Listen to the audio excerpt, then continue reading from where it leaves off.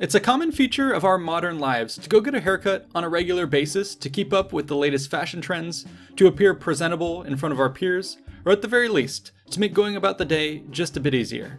This routine has been going on for thousands of years and is something that often crosses my mind while awkwardly avoiding small talk at the barbershop. Today we'll be taking a look at what it was like to get your haircut in ancient Rome. A quick thanks to Harry's for sponsoring this video.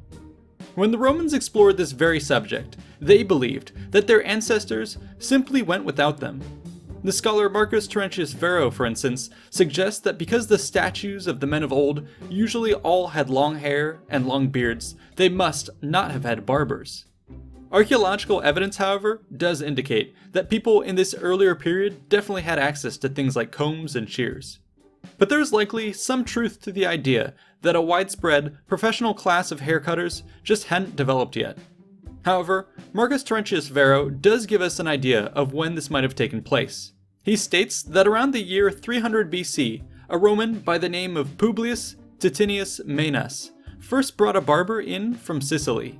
This makes sense, since at the time Rome was but a small regional player, eager to import military and cultural ideas from its neighbors. Over time, this would shape the traditions of the burgeoning new power. So what were Roman hairstyles like?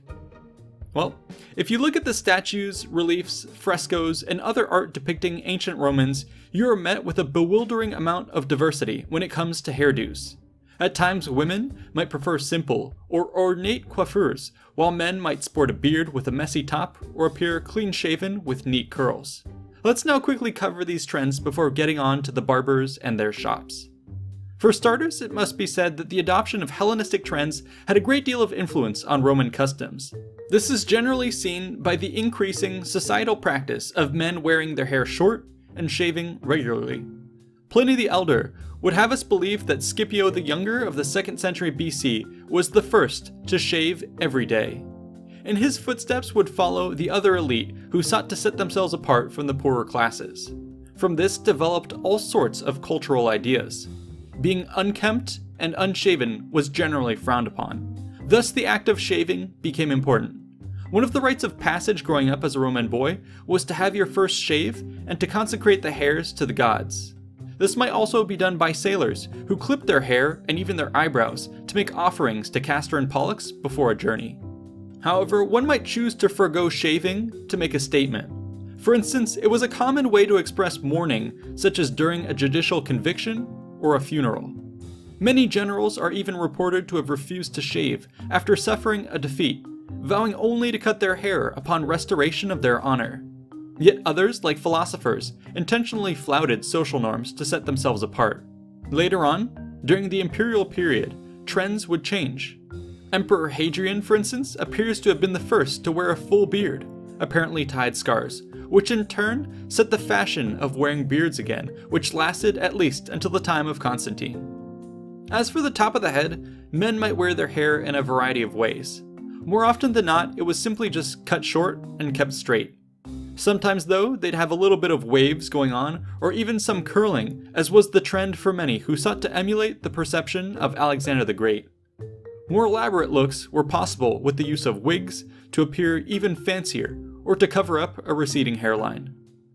When it came to women, well, there's a ton that could be said here, but we'll have to reserve a deep dive for a video of its own. Suffice to say that women's fashion changed just as much as today, and could take on an incredible amount of variety.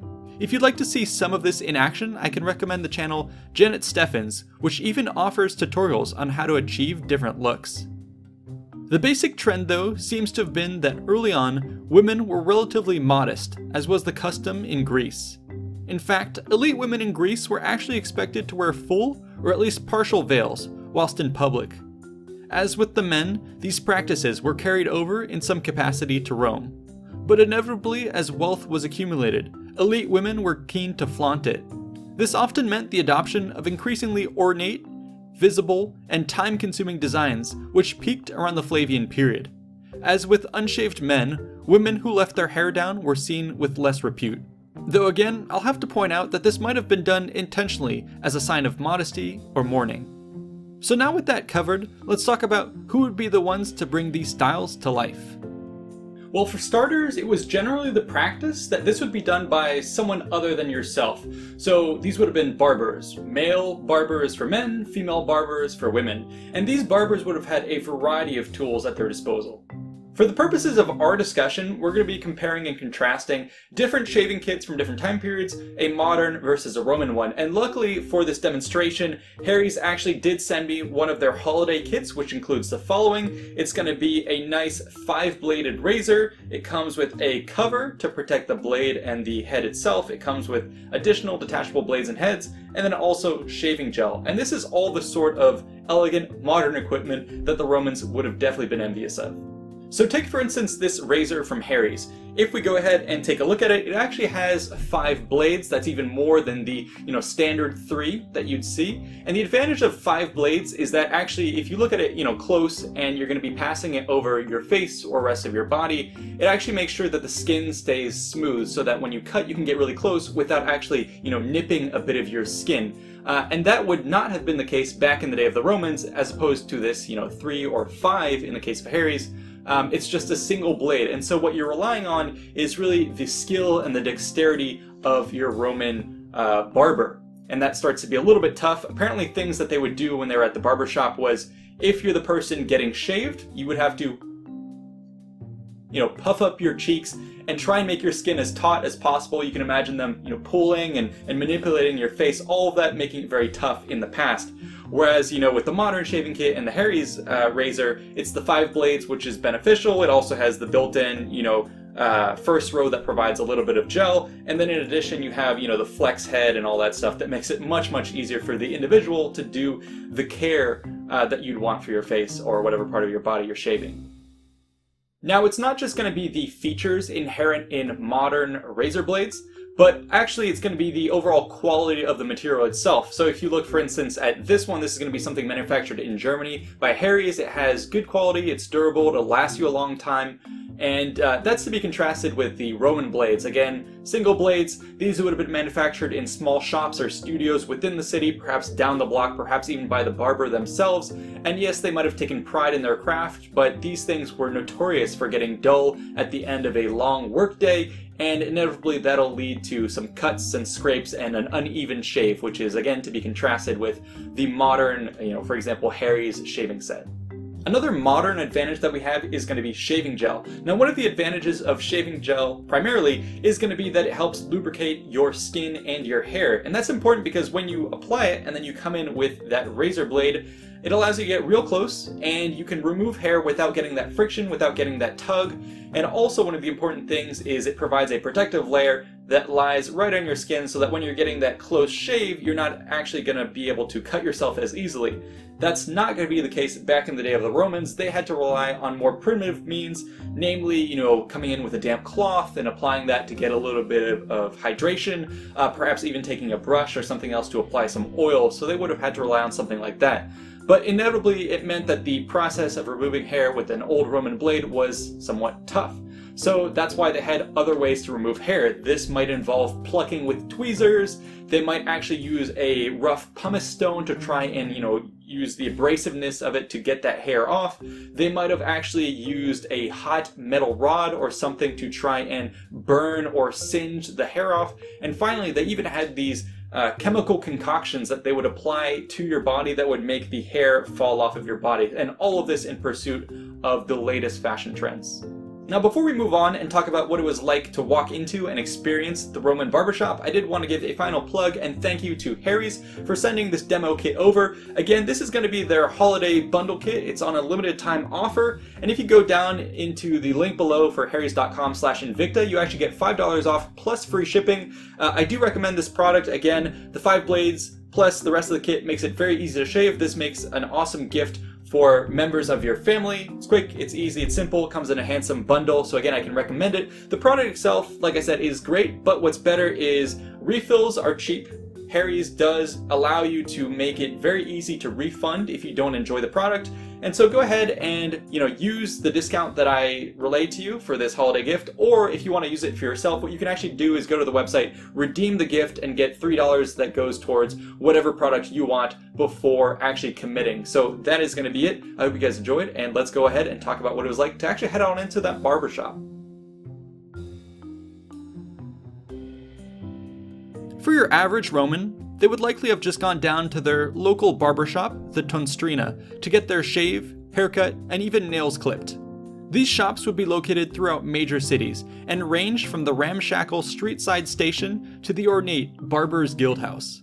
They were popular destinations around which people congregated, and it was not uncommon to see long lines waiting to get in.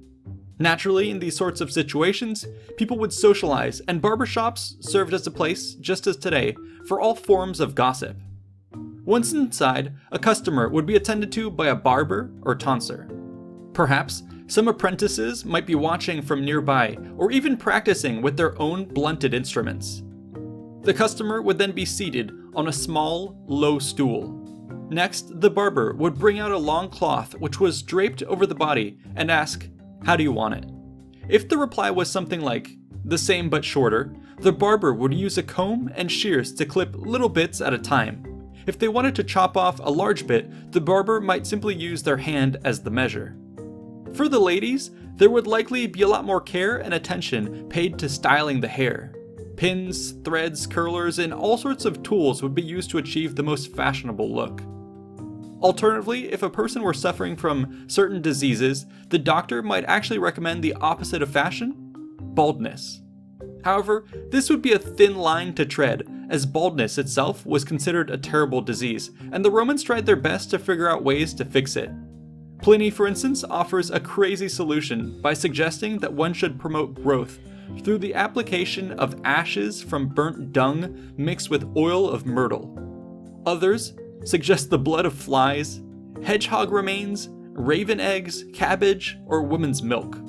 This shows the absurd lengths to which they went to combat the scourge of baldness as they saw it.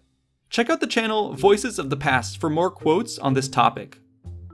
Once the top of the head had been dealt with, the barber would then turn to the removal of facial hair. As we mentioned, this would involve a razor, tweezers, pumice stone, hot metal, waxing, or chemicals. A knife might also be procured to trim one's nails. If blood were drawn at any point, this would have to be attended to. Pliny suggests cobwebs as an excellent band-aid. Throughout this process, it would be the habit of barbers to make small talk about all sorts of rumors which had passed through their shop that day. This was not always to the delight of the customers.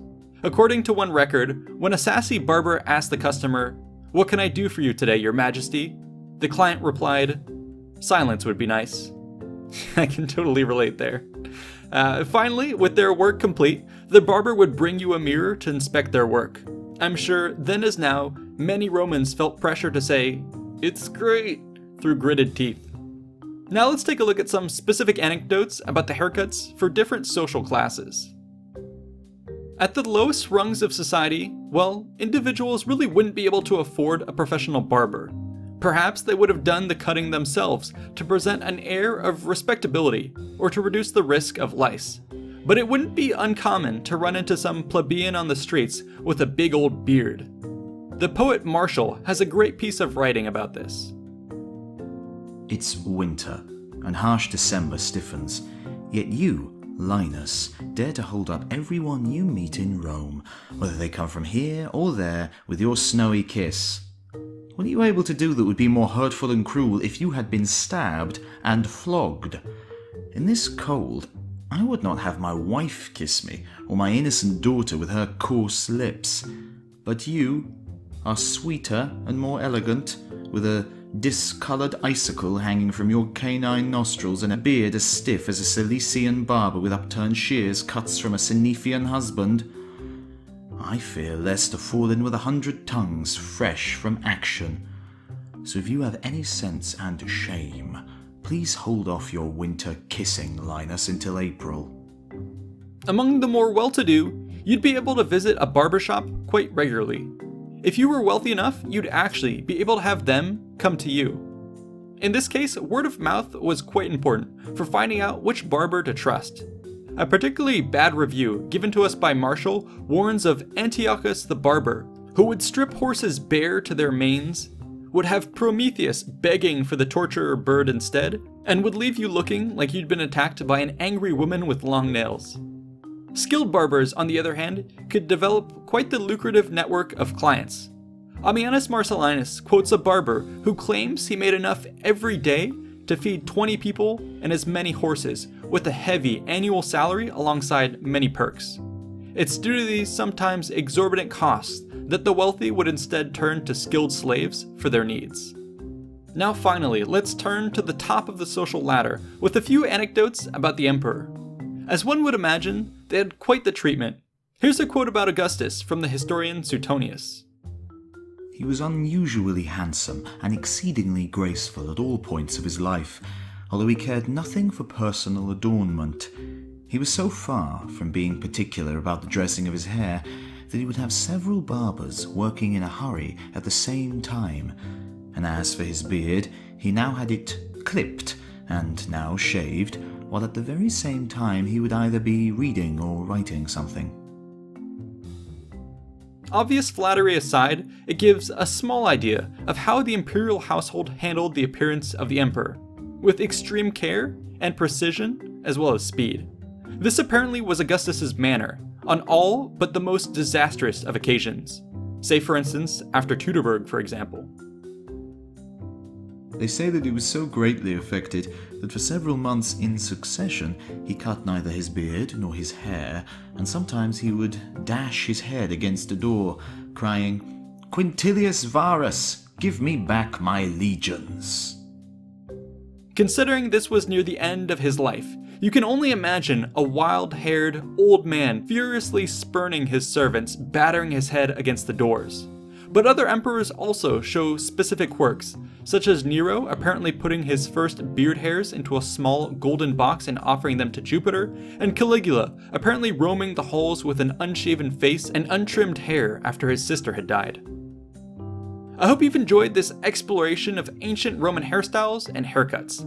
Now, you've got some great conversation starters for the next time you're trying to make that awkward conversation with your barber, or at least it's information to mull over while you ignore them. A big thanks again to Harry's for sponsoring this video, and Voices of the Past for providing some narration for the quotes. Be sure to like and subscribe for more content like this, and let me know in the comments below what you'd like to see next.